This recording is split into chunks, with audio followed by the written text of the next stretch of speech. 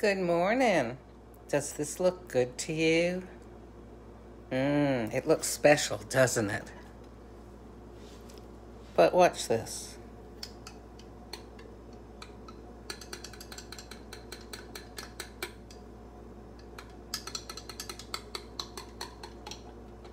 Does it look as special now? Well, maybe with this on top it does, but this part doesn't look quite as special, does it? So here's something to think about today. You know, I like to make my Facebook page a place where you can find helpful information that you might not find other places, or might be hard to find other places because you just don't know where to look. So, something to think about today. I like it. I like coffee. This is something to think about today. What attracts you to eating?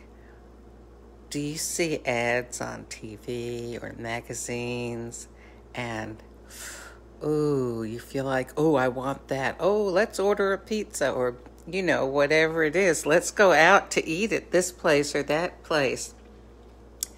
Well, did you know that one of the reasons why food ads and billboards and magazines show so many beautiful pictures of food is because scientists have found that it lights up the same area of your brain that an addict gets lit up, for their drug of use, drug of preference, whatever.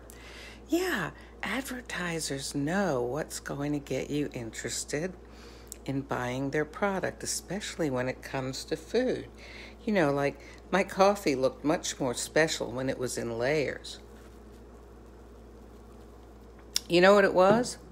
There was oat milk on the bottom and then the coffee. And my coffee machine makes a kind of it's called crema. It's a foam on top. So it looked special and delicious. But, it's good coffee, but it's a regular cup of coffee. So how can you control when you see things and all of a sudden your mouth starts watering? Well, one way that you can is to just stop and think about it. I'm always talking about this. Stop. Okay. Am I really hungry? Challenge the thoughts and feelings that you're having, okay? In other words, think about them. Don't just think about your mouth watering or how it will taste, but stop. And if you can't get it out of your mind, then get up, go in another room, go outside. Gee whiz, slap yourself if you need to. In a way, they used to say if somebody's hysterical, slap them. Well, there's some truth to that because you want to knock yourself out of the thoughts that you're in so you're free to think differently. And honestly, if it takes slapping yourself on the face or maybe even putting a cold washcloth on your face, or, it's probably easier to stand up, to stretch, to walk outside or in a different room, stop looking at the TV or the magazine or the billboard, but stop and challenge that thought. What is it that I want? And is this is an important thing to think about. A lot of people don't think about this. What is my ultimate goal in life to make me happy? And is this going to move me towards it or away from it? How often do you think about that?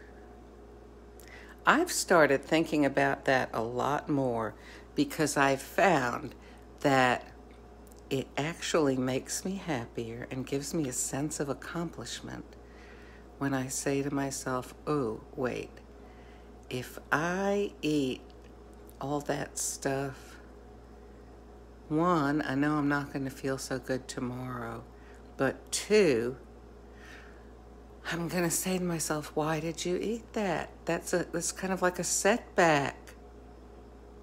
You know, when reality faces you, you have a choice. Are you going to face it back, or are you going to turn around and run away? So we're all adults here, okay? So when you see something that looks pretty, it may really be something just kind of plain, just done up with ribbons and bows and bells and whistles and stuff. Take a minute and think about it, and don't just fall for something, okay? Think about how my coffee looked so pretty and special and delicious, and then when I stirred it up, looks like coffee.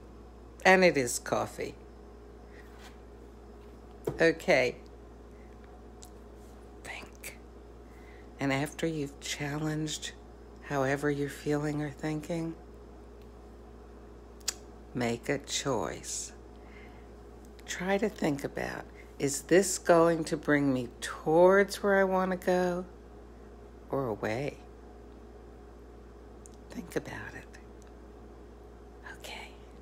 Have a good day.